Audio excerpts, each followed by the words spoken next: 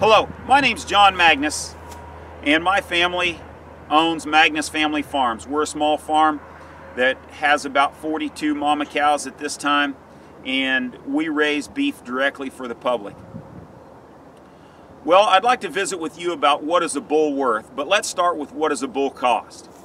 You know, you can buy a crossbreed bull for about $1.10 a pound. So a 1,000-pound young bull will cost you about $1,000 to $1,500 depending on what he weighs.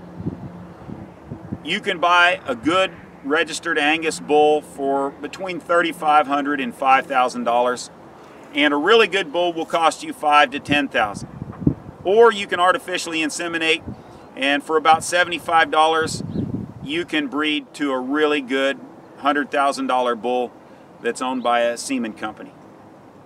Well, when we bought this set of cows that I'm going to talk to you about, they had a bull on them that was a crossbreed bull, and I wasn't very impressed with the calves, and I thought, well, we can do better. So I bought a good Angus bull.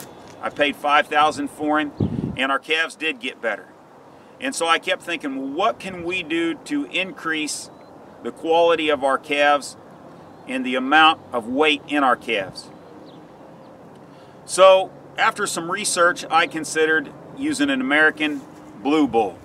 And I did some research, and I found a few breeders that breed for calving ease and low birth weight bulls. And you've probably seen the pictures of these bulls on the internet, who are extremely heavy muscled, you know, the ones in Europe. And these don't look like those, I'll tell you that. But they do have a lot of muscle. And so we bought a bull, and I was a little concerned, but when our calves were born, our calves were about the same size as our Angus calves. And I really thought, man, I might want my money back because these calves don't look any better. But when they were about 30 to 45 days old, the quality really started to show up. They got thick across their loin on the top, they were long, and they were just a little thicker than our Angus calves. And so I called several of my buddies that raise cows, and I said, hey, this might not be for you, but you may want to come consider this, or at least look at what's going on here. And I called about 10 or 12 people, and only 2 showed up. So I know not many people are willing to do something different or to try something new, but just in case you are, I'm saying you might want to consider an American Blue Bull. Well, this fall we weighed those calves, and we weigh our calves every year, November the 1st. We turn our bulls in the same time every year, so there's apples to apples. We weighed 30 calves. 7 of those calves were Angus calves on first calf heifers. But the average on all 30 cows the 30 calves was 97 pounds heavier than they were a year ago with a really good Angus bull. That's substantial.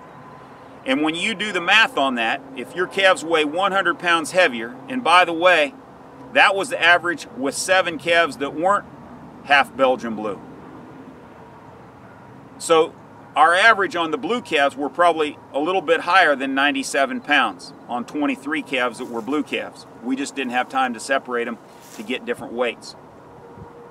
Well, when you do the math on that, if calves are bringing $1.40 a pound when you wean them, and you've added 100 pounds to 30 calves, that's about $4,000 gain. So you can do the math and tell me, what is a bull worth?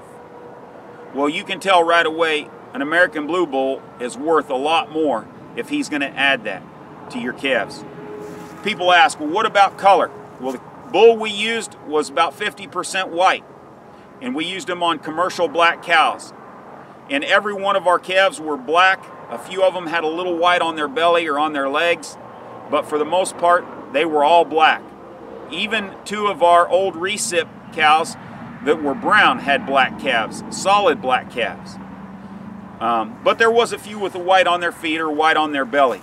And so we switched to a solid black bull. And all of the calves out of that solid black American Blue Bull were solid black. Even though, you know, there was probably some frost colored or white in there. Second question people ask, what about calving ease? Well, we calve, all 23 of those cows had calves on their own 15 miles from our house. We checked them every other day, no assisted births, didn't pull any calves.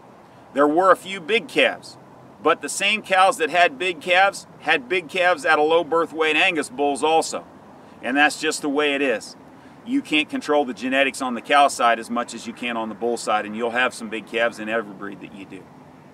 So, I know this is a lot to take in, but if you haven't considered an American Blue Bull, I encourage you highly to do that, because we are extremely ecstatic with the quality of our calves. And you know, that brings up something else. People say, well, are they great big calves? And no, they're not. They're about the same size as our Angus calves in height. They just are a lot longer, a lot thicker across the top, and just a lot more quality in those calves when it comes to just a little bit more muscle. And you know, if you're only after weaning weights and big calves, you know, there's a lot of exotic breeds that you can breed to who are enormous. It's kind of like breeding a quarter horse to a Clydesdale. It's not hard to get a great big calf that weighs more, but it is tough to get one that has the same birth weight but matures better with more quality. And that's what we feel the American Blue Bulls did for our operation. And so I'm going to encourage you, just take a look. It might not be for you, but it might help you in the long run. And I'm going to put a picture. We just bought 3 more of these bulls, and I'm going to put some pictures up here.